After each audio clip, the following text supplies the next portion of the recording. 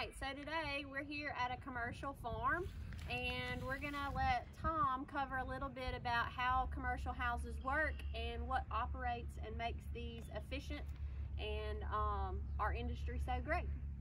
Okay folks, so we're going to talk summertime right now since hot weather's here. Everybody that's got commercial chicken houses is worried about hot weather. I don't care whether you grow pullets or breeder hens or broilers like what these houses are. You know, we've got to be concerned from now until the weather cools off this fall about how we prevent heat stress on our chickens, how we keep these guys alive. So we're at one end of the chicken house right now. We're at the end where the cool cells are, and what you're looking at is a section of cool cell pads and the water system that trickles water through those pads and recirculates the water. That's what all of this system is. We've got the sump here, we've got the line that runs along the top that sprays the water out, that trickles down through the pad and wets the pad. We reclaim it down here.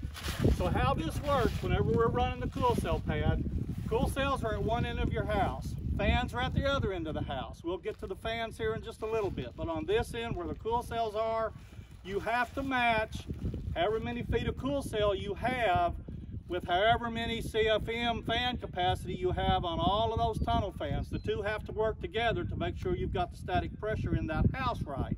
And how you do that is match up however many cubic feet of cool cell pads you've got with the number of tunnel fans you've got. I don't care whether they're 48-inch fans, 52-inch fans, 54-inch fans.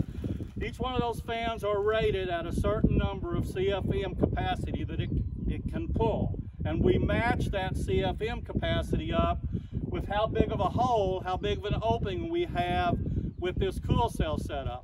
Now you see one side of this house.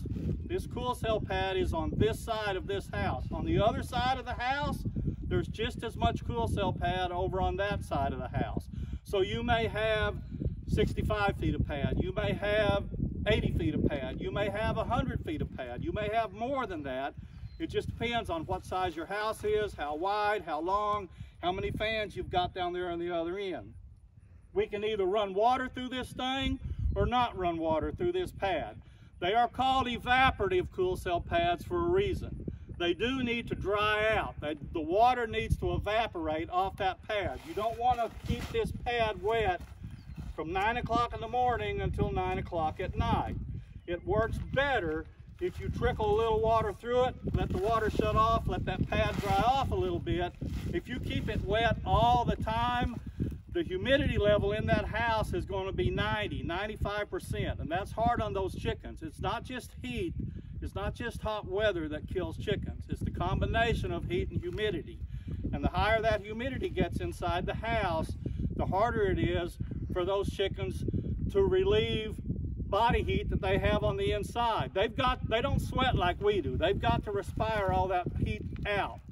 And if they're expiring out 100% humidity air and they're trying to suck back in 90 or 95% humidity air that you've got inside that chicken house, that's hard for those chickens to do. They're working really, really hard and then they're panting, but they're not getting rid of much body heat, because the air they're trying to breathe in is just about as saturated as the air they're trying to put out. It works better if you let the house get a little warmer and a little drier and let that chicken do a little bit more good in terms of 100% humidity air out, maybe 65% humidity air back in instead of 90 or 95% humidity air back in. So that helps that chicken. So that's a little bit on how the cool cell part of it works. And we'll move to the other end and talk about fans here in just a little bit. All right, so me and Tom got our exercise and walked the length of the house. So we'll show you this end of the house and Tom can cover what these fans do. So we're at the other end of the house, like Jessica said. There's different ways folks have their fans set up depending on how their house style is. You know, you can see that we have some on the sidewall. We have fans all the way across the end wall. We also have two more fans on that other side wall that you don't see. Different folks have the setups differently. Some folks have them all across the end wall. Some folks do not have any fans across the end wall. They have half of them on one side wall, half of them on the other side wall. Doesn't make any difference how your setup is. Again, as long as you've got matched up the cool cell space at the other end of the house and the CFM capacity on all your fans at this end of the house. These fans all pull air out. They do not push air in. They do not suck air in. They're shoving air out. So they're pulling the air through the house from the cool cell pads at the other end of the house, because that's where the opening is, and they pull it all the way down the house in a tunnel. The house is just basically a long 400, 500, 600 foot tunnel, however long your house happens to be. That's how long that tunnel is that you're pulling. So all of these fans always exhaust air. They do not push air into the house. A chicken house is not a positive pressure system. It's a negative pressure system. So these fans are always exhausting. Now, depending on how hot it is outside, how big your birds are in the house that day, will determine how many of these fans are running.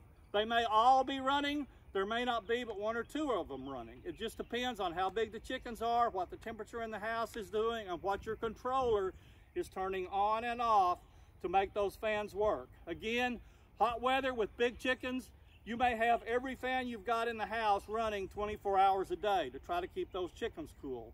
Again, your cool cell pad at the other end, it's cycling on and off. It doesn't always have water going through it. The fans are always pulling air through that pad, but that pad is not always wet. So in this case, whenever we've got all of these fans going in this house, we may be pulling 0.05, 0.06, 0.07 static pressure. You don't want the static pressure to be too high whenever you've got all your fans running. The higher the static pressure is, the harder those fans are having to work. So you don't want to get a 0.2, a 0.25, a 0.3 static pressure. That means those fans are having to work really, really hard. And if you've got pressure that high, you've got something a little bit out of whack. Either you've got too many fans or not enough cool cell space, not enough opening for the fans to pull that air through. So you have to be aware of that. Monitor your static pressure, monitor what that house temperature is doing, monitor what the humidity level in that house stays, because all of those things are important. But again, a summertime system is basically your fans and your cool cell pads and your controller that controls how many of those fans are on in a certain amount of time, whether there's water trickling over that pad or not. That's the system we use to keep chickens alive in the summertime. All right, so we showed you the cool cell on one end of our house. We showed you the tunnel fans on the other end of the house. And if you'll tune in next week, we'll take a sneak peek inside. Hail Steak!